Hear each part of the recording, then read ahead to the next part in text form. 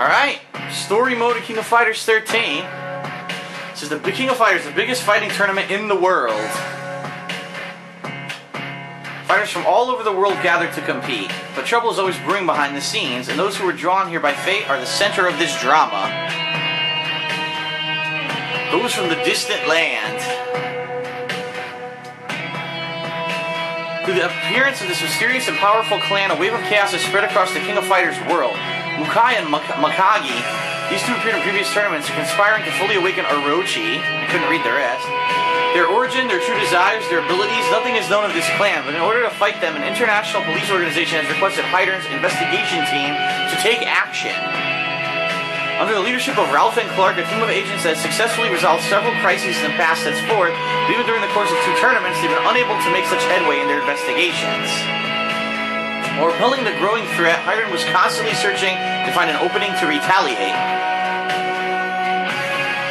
And then, in the midst of the situation with those from the distant land, a young boy suddenly appeared. He steered the mysterious clan and those who opposed it while attempting to meet his own mysterious ends. Ash Crimson.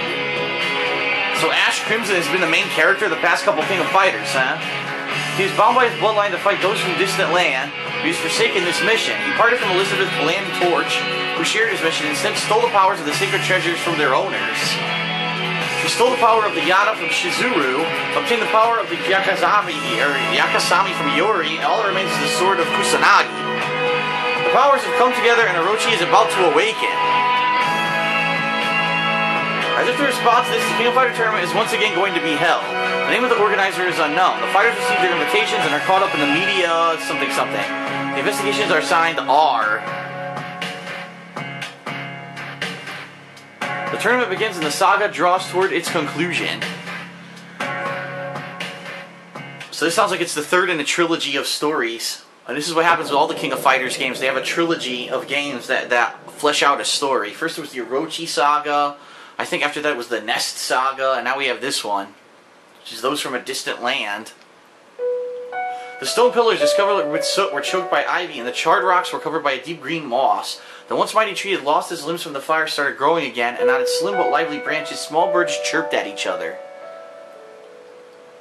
The beautiful mansion that graced this place has become nothing but rubble. Even the remains of that great fire have been swallowed up by nature. Elizabeth Blanktorch, clad lead in garment and veil, looked up at what remained of a goddess statue. She remembered the day she spent with Ash 10 years ago. Ever since the mansion was burned down, the Blantorch retainers had kept Ash away from the remains. They claimed to be worried about him since he had no family, but even as a child, Ash also clearly felt they didn't want him to cause trouble. To the Blantorches, Ash having been dragged into the family by Elizabeth was a nuisance. However, Ash had frequently visited this place with Elizabeth to walk around the premises. It was Elizabeth's task to help the important guests sneak out, doing reckless things like sliding down the mansion's walls and creating holes in the fence. One day when my mission is done, I'm going to rebuild my house here. Then I'll leave Betty's place and bring everyone back. Ash whispered, unclear whether he spoke to himself or he addressed her, as he knew on the ground with a stick he picked up, drew on the ground. Elizabeth looked around and answered to him. She felt she had to say something, fearing that Ash might disappear into the silence of the ruins. Just enough time to read these. I'd be lonely without you around, Ash. Ash running around the burnt site and drawing silly sketches of where his future stables and soccer field would be, turned around and smiled. Then why don't you live here with me, Betty? Before she could even react, Elizabeth's face turned bright red. She began asking Ash what he meant, trying her best to act unmoved, but then she noticed his mischievous smile. I guess Betty is short for Elizabeth. What do you think I mean, huh? Why, you little... Elizabeth stepped forward, swollen in anger, only to collide with Ash, who ran toward her. Unable to withstand the impact, Elizabeth tumbled into the dry grass with Ash in her arms. Isn't she like an older woman? That was over there. What she remembered 10 years back was now covered with grass. Elizabeth accepted that everything in this world was impermanent, yet she still felt a slight pain deep inside her chest. Why did Ash change? Impermanent. What a word. I can do whatever I want. It's none of your concern, Betty.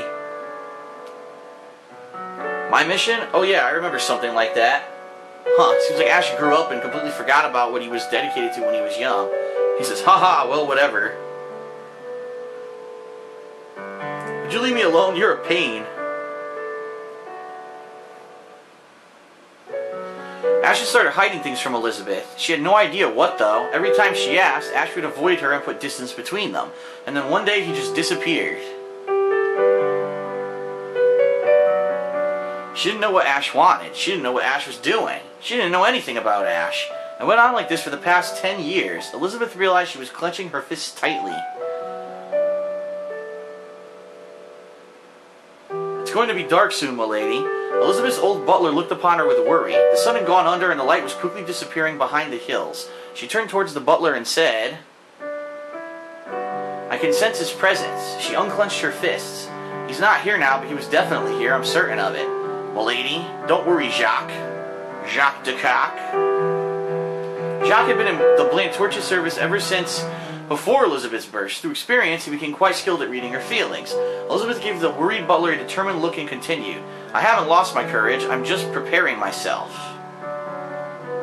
What the fuck? Is that so?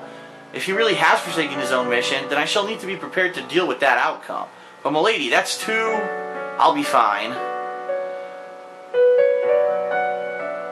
She looked at her unclenched fists and saw several small white orbs of light. The light inside of Elizabeth, pure and vivid, faintly illuminated her face. "As long as there is light in my heart."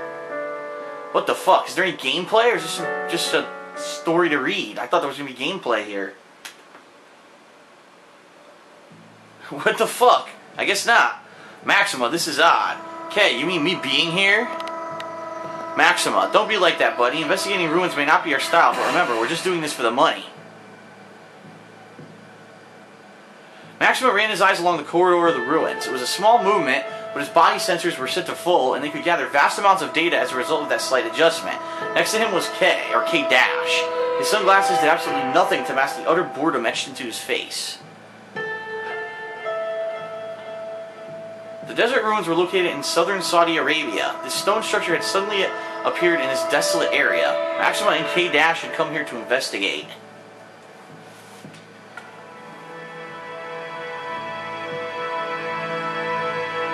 "I hate this place, it's too hot." "Well, it's because you like ice." The young girl loudly complained from behind K-Dash, leaning against a wall, and left Maxima momentarily lost as to how he should proceed. Being the leader isn't easy. "So Maxima's the leader of this team, huh?"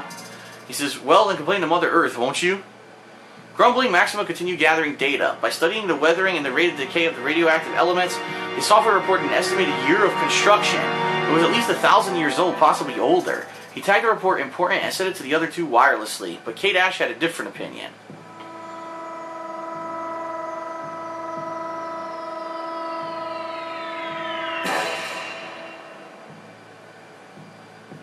K-Dash, so what?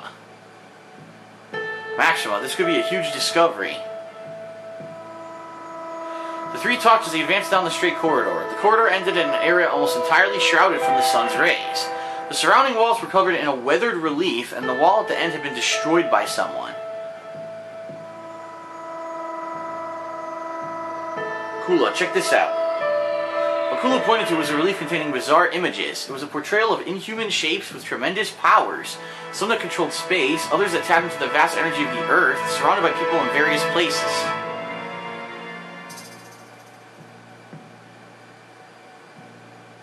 "Kula, I don't like this." Very few people depicted around the shapes were standing. The images were crude, but they were clearly kneeling, prone, or hurling through the air. They were almost likely dead. Kula and Maxima were taken aback by the eeriness of the relief. What lies beyond must not be meddled with by man. K-Dash, however, scoffed at it and said,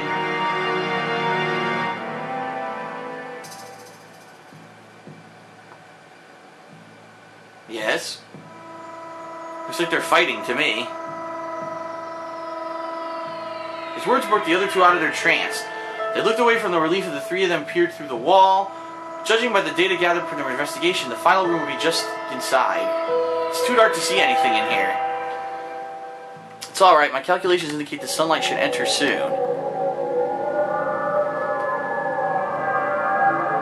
"It shouldn't take long now." "Sigh, about time." "A tombstone? Looks like a door." The back walls got these shapes and people again. Maybe those were gods that were worshipped. The line drawn between them could mean the distance, severed ties, different beings. Far away, long ago, the past. Nah, it can't be. Come on, let's go. This place is creeping me out. Alright, I've collected the spatial data for this place and the surrounding terrain. I can report it by satellite once we're outside. Let's get out of here. Yeah.